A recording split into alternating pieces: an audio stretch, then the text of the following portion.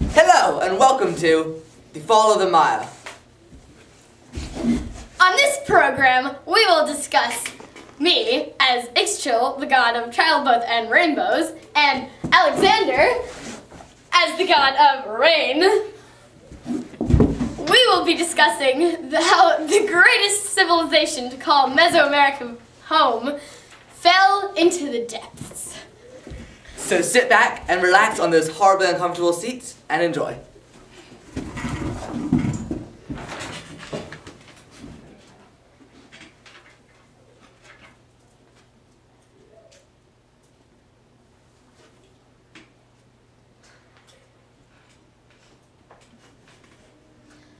You know, Chuck, it was such a shame the Mayans had to collapse. I mean, they were doing so well with those unique glyphs, that amazing architecture that they built for the gods and goddesses like us to live in. I especially like that one in Dos Pilas.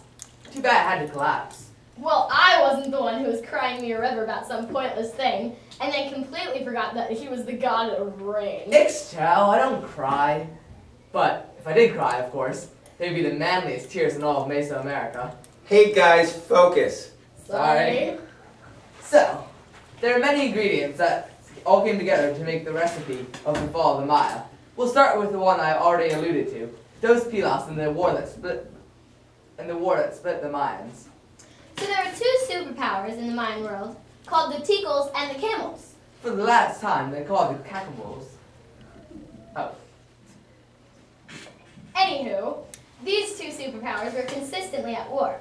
And just like every other internal war, this one split the Mayan government right down the middle. And Dos Pilas was originally a military base built by the Tikals. And it was taken over by the Camels. Oh, I mean the Calacamals. And Dos Pilas helped the Calacamals defeat the Tikals. But eventually, the Tikals rose up once more to defeat the Calacamals for good. We're going to need a concept map to explain all this. Well, your godliness, if you happen to look behind you, you might realize that the big colorful thing with bubbles and arrows happens to be a concept map. Oh. So, anyway, what happened to Dos Pilas in the end? It was just abandoned. That's depressing. I think the main point to pull out of this is that the rivalry between the two superpowers really put a lot of unwanted hatred in the Mayan world. Another major component into the fall of the Maya was deforestation. I love deforestation. Trees are such a pain in the... Chuck! I mean, deforestation is most definitely a horrible thing, but still, those temples were just amazing to see and all. I think we should focus on the overdevelopment. Interesting use of the word over, Ixchil. You see, the Mayans were like this big red balloon that had air constantly being pumped into it. Everyone was having a party when it was just the right size, but the airflow never ceased.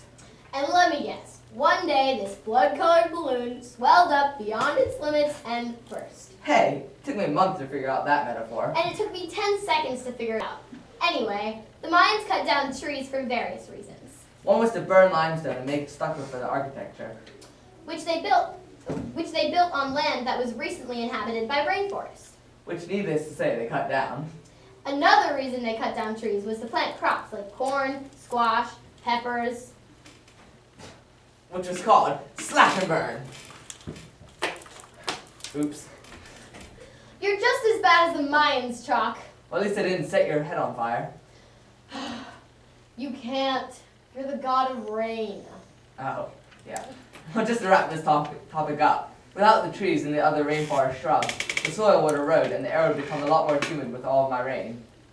And the slash and burn technique couldn't even come close to supporting the inflating population. And then the drought came and lowered the harvest even more. And that huge population had to all fit in the relatively small space, which made the Mayan kingdom one of the most densely populated places on Earth. Which left somewhere around no land, no farming with all the houses. So with the food shortages and the surplus food people, the Mayans were basically standing on the edge of a crumbly cliff, poised to fall. That was the first good metaphor you've come up with today, Your Highness. That's 100th time you've been sarcastic, Your Lowness. And before you try to think of another metaphor, let's end this puppet show. I suppose you're right. Thank you very much for listening to our educational banter. I hope you learned something. And tune in next week for the decline of the Aztecs.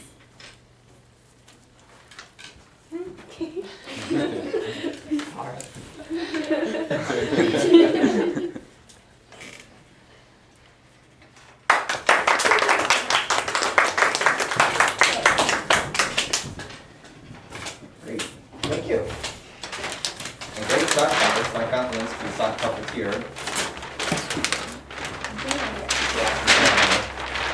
She didn't want to be in the Who is puppet, this? so she put the film out. Yeah, stop the film, please. All right.